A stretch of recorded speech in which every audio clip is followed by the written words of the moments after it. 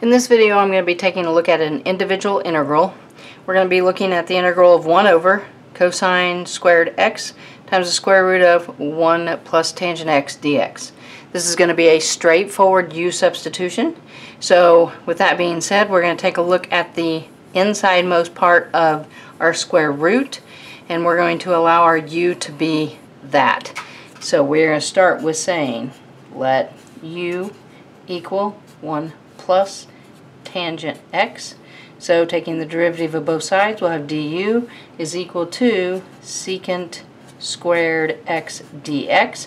And then from there, normally I solve for dx, but what I'm going to do right now is I'm going to change our secant squared x here to a 1 over cosine squared x. So trig identity there, reciprocal identity that we can use because we're going to want something to cross out with that cosine.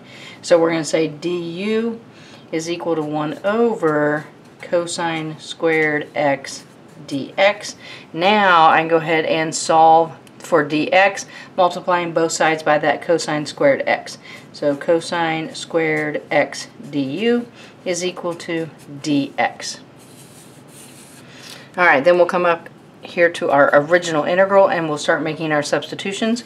We'll have the integral of 1 over, we'll have the cosine squared x still there, and then underneath that radical we'll have our u for the 1 plus tangent x.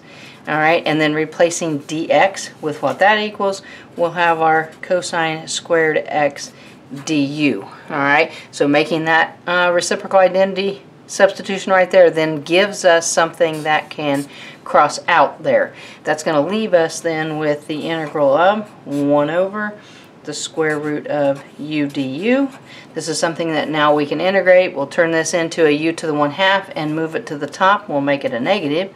So square root of u to the negative 1/2 du. So now I can actually integrate, add 1 to both sides here, add 1 here to my exponent. So adding 1 there is going to give me a 1/2 u to the 1/2. Alright, and then dividing by the 1 here is going to give me a 2 and plus c.